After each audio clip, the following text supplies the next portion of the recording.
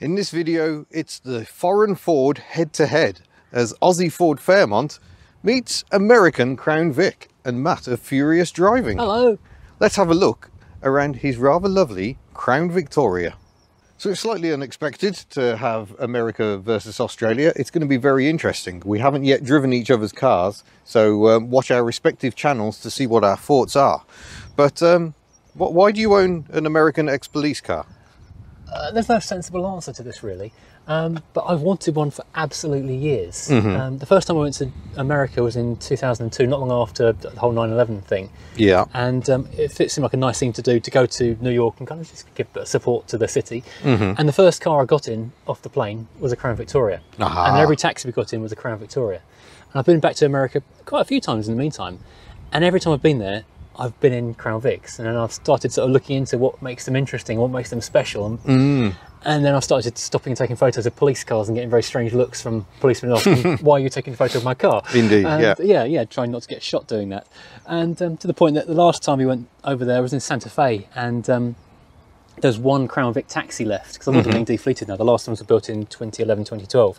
Crikey. Yeah, and yeah, there's one Crown Vic taxi left, and we let all the other taxis go through until we could leave in the Crown Vic. Oh, that is so many of us would do. Oh yeah, but yeah, so finally I decided I absolutely had to get one, and so I've been looking around for a couple of years actually. I nearly bought one just before lockdown, but the cost of shipping and duty and tax and everything really put me off, and I went back to the drawing board and ignored it, and then COVID happened and I kind of put it to the back burner. Yeah. And then 2011 marked the anniversary. September the 17th was the last, 2011, the last one rolled off the line. It was a GCC Gulf Coast export car, which is Police Interceptor spec chassis with nice plush trim. And so that marked 10 years. And I've been looking, I knew that was coming up, and I've been looking harder and harder and harder.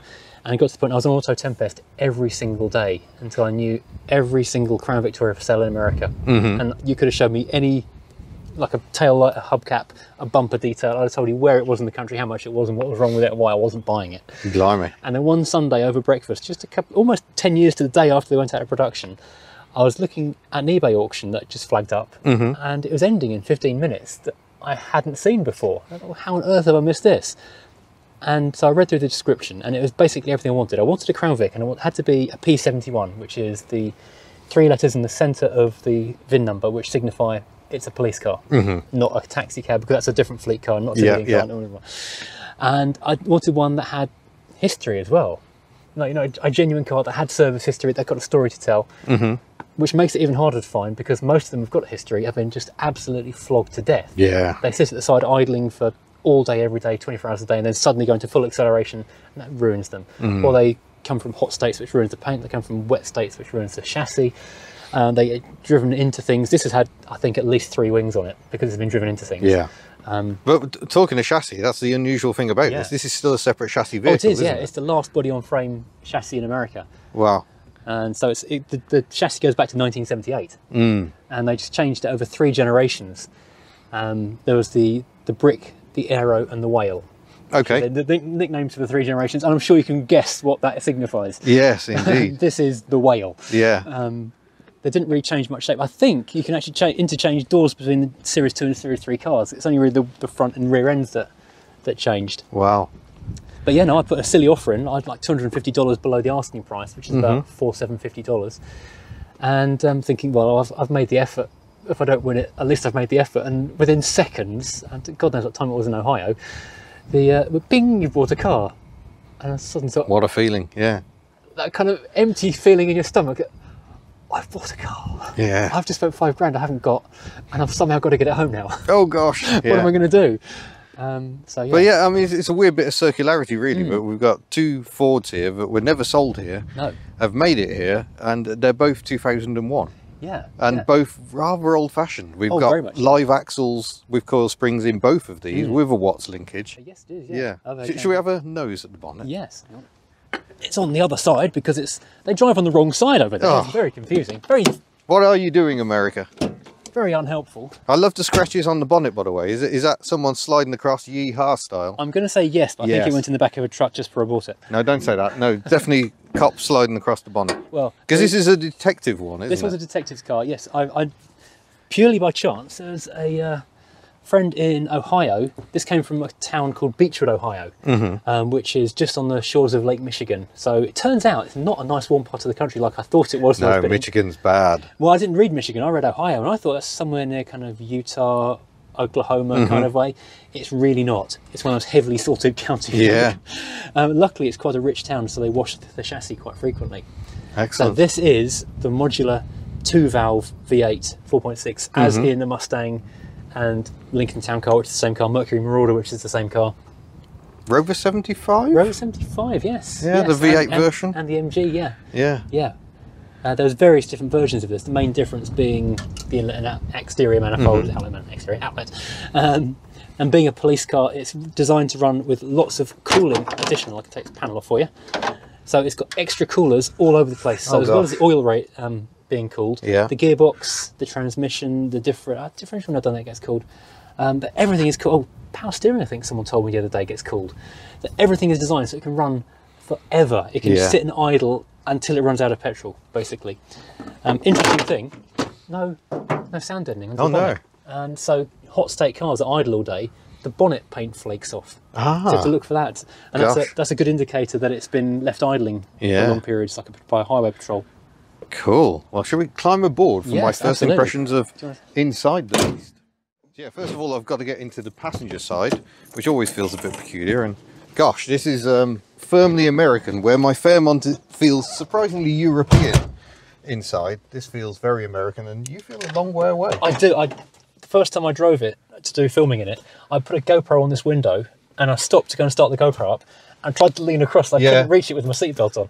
Yeah, same problem in that. There's one reason I love having the camera on the opposite window, but I can't actually reach it in there, so I often end up with it on the windscreen instead. But yeah, a sea of grey plastic. Yeah, electric window switches down here, column gear shift. Because that was one of the things, wasn't it? You got bench seats, but you got the column shift. Well, in the cop cars, you see we've got these. This is the standard equipment, 2 individual seats, and the rubber flooring as well. But the patrol cars have a huge bank of equipment just here. There's no room for a gear shift in the centre. Because it's a detective car. I'm all for that. I think that is a great idea. It's quite nice, yeah. Yeah, on an automatic. It makes sense. You don't need it down there like you would on a manual. Is that genuine mileage? It is, yeah. I've got all of the police service records. Wow. I've managed to get, I used the title to work out where the car came from, did my own detective work to figure things out, and got hold of the motor pool for the town, where all the government and state cars are looked after, got an email address for the manager, emailed him and said, any chance you could send me the service history? So I've got 8 pages of A4 of service history for this car, everything, down to the time it lost a hubcap and was replaced. So yeah, it's all genuine. That's amazing. Because it was a detective car, it's not got thousands of idle hours as well. No.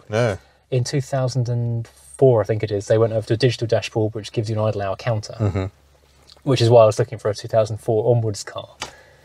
But yeah, wonderful. These don't. So how long have you had the car in the UK now? It arrived just before Christmas in 2000, what year is it now? 2021. But I booked an auto electrician to go and do the lighting works for me.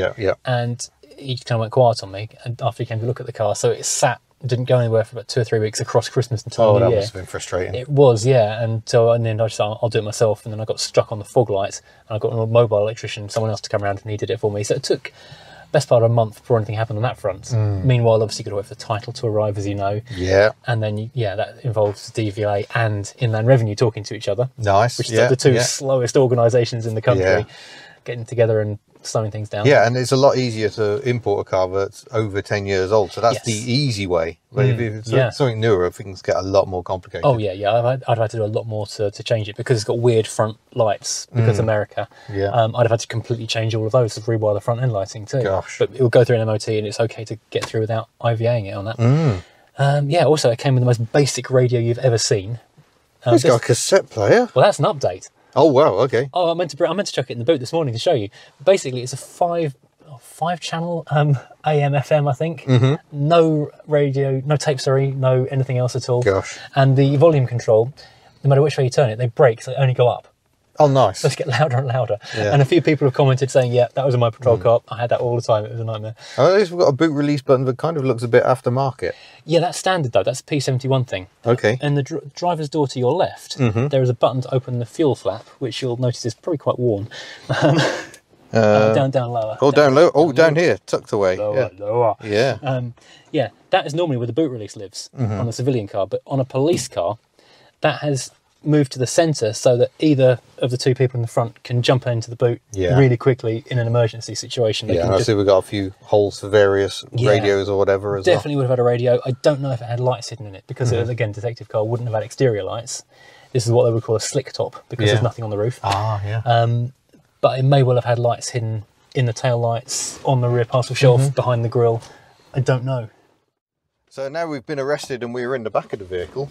And despite the fact we got all the, is that vinyl? It is vinyl, white clean for sanitation, because Gosh. obviously people who are being thrown in the back of police cars aren't always at their best. No. They might have... But it is actually really comfortable back here. It's a Loads of lovely leg soft room. seat. Yeah, plenty of leg room. I've got headroom aplenty as well. It's huge. Yeah, gosh. Yeah. So, yeah, not so bad here, but if you are here, you're probably having a very bad time of things. Yes. Because my son climbed in for the first time and said, it feels like a prison car. I said, well, there's a reason for that. Yeah, just be glad it hasn't got the whole frame in the back. Oh, do you know, that makes the legroom disappear completely because it's a huge car. Yeah. But when that taxi frame, it's the same as in the taxis, you have like no foot race space at all.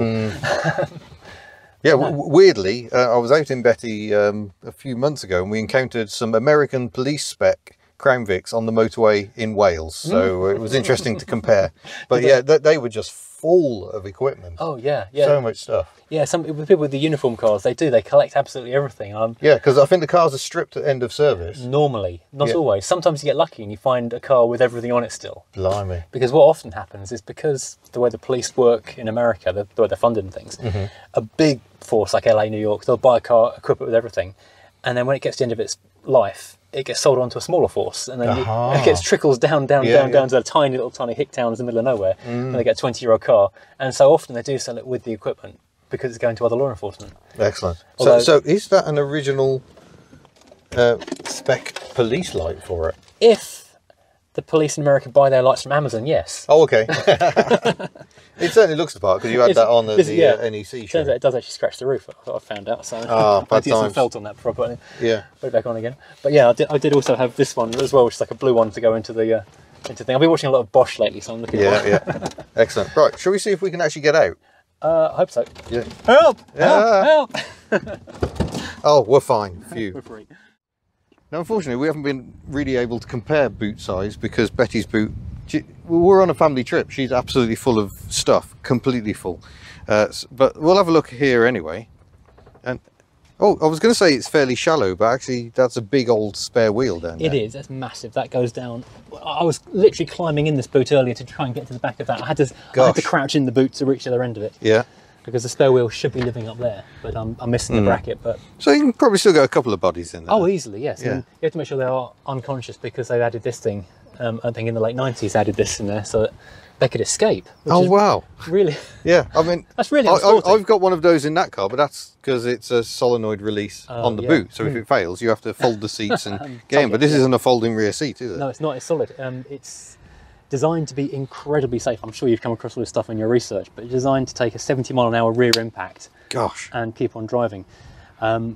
That there is the fuel tank over the rear axle because like on a Rover P6, it's like the safest place in the car. Yeah, yeah. Although they've got that sticker on the dashboard because they did find people putting long, sharp things and it was puncturing the fuel tank in rear accidents. So that sticker says put things laterally. Yeah, yeah. Oh, that's what that's about. Yeah. But this also has a thing called Fire Shield on it as an aftermarket. So if you stick the camera underneath it, it's got a yellow thing around the rear axle and it's a giant fire extinguisher. So if the car rear-ended and it detects fire... because weren't there actually incidences of cars catching fire? There were, yeah. So despite them thinking this is perfectly safe, but once you get metal folding everywhere... Yeah, exactly, yeah. So yeah, it's a massive fire extinguisher, which someone's added on this car. It cost about $700. Wow. In the early noughties. So yeah, this is like fully equipped with everything. Yeah, look at the size of the rear bumper. Yeah.